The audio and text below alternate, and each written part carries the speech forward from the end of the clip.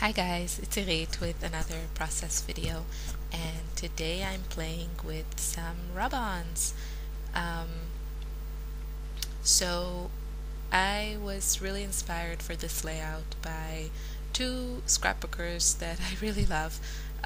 Vilna Furstenberg, I love how she uses rub-ons and watercolors or gelatos, and also Ashley Oliver.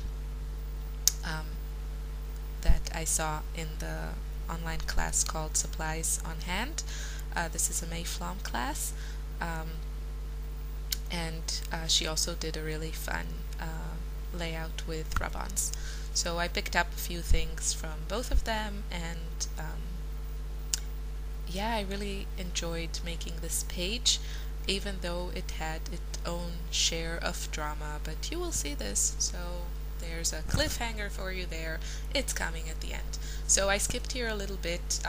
I was just putting on the rub-ons, kind of layering them, and I used the Lucky Charm rub-ons. This is an older Dear Lizzie collection, as well as the Daydreamer rub-ons.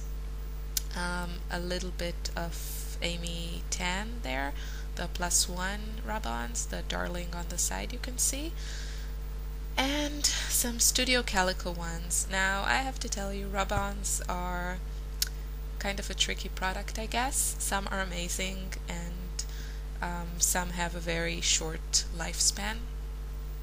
I had some images that I really liked, and when I rubbed them on my page, they came out very, like half the image stayed on the sheet that they came in on, whatever.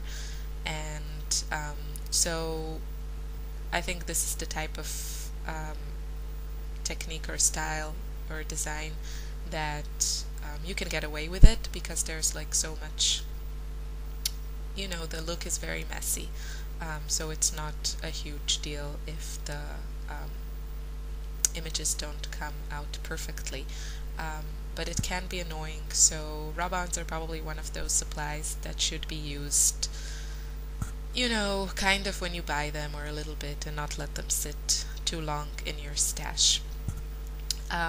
So after I layered all of them, I also added a couple of flare buttons, and I picked this up from Ashley Oliver, and she adds white paint to her layouts, kind of to tone things down, and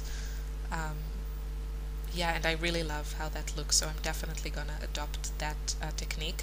I use gesso on many of my pages, but it's mostly as a primer, and not kind of, I don't use it selectively on my other embellishments, but yeah, I really like that detail. And I did use gesso here, but I kind of wish I used white paint, and mostly the reason is I love the texture of gesso. I have heavy gesso and I really enjoy using it, but my gesso is not pure white, and my paper here is pure white, and it's not a big deal because I am gonna add some mists on top of it. But yeah, probably in the future, if I create something similar and I'm not covering the gesso with something, I'm gonna go for like titanium white, or really pure white. So probably I'll use white paint and not gesso. And I'm just trying to use up some stuff for my stash. I'm really trying to use stuff for my stash. I have been scrapping a lot with the Hip Kit Club kits, which I really love. So, you know, but I also want to use my stash, and this is a really great way, especially for rub-ons. You can see I think I used like 2 packages on this page, but when you see how, you know, the images don't transfer perfectly, you know, I don't feel sorry about using 2 packages on 1 page, because I see that these products need to be used or they will just go completely bad. So I'm adding some mists and going over it with some packaging to kind of create a watercolor look. You can totally use watercolor here, or gelatos. The rub-ons are fun to work with, all these like water soluble mediums, because they act as a resist. And here the look I got was especially fun because there was also the gesso here and there. So it's like very playful and whimsical, and I really like how it turned out.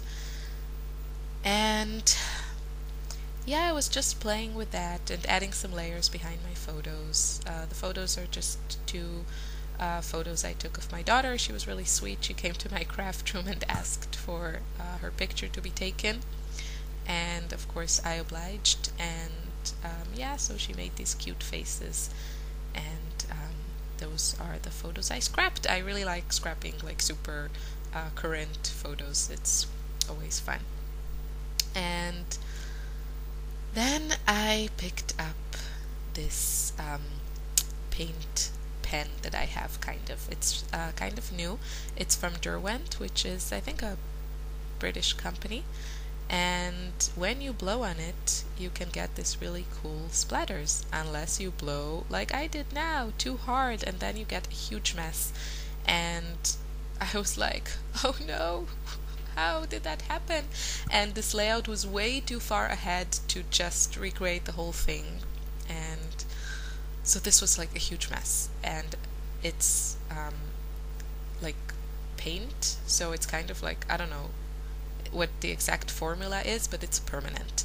So I wiped it fast with a baby wipe and I removed some of it, but there was no way to get it off.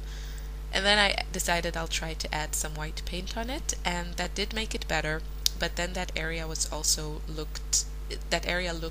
overworked and overprocessed, and I really don't like that look.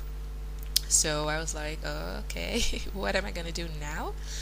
So I decided to add some journaling on a piece of vellum, and I am gonna attach that piece of vellum in a way that it covers that area, but you can still see a part, like the colors and a bit of the texture also through it, because it's vellum. And my time is running out, so I hope you enjoyed this video, and thanks for watching. Bye!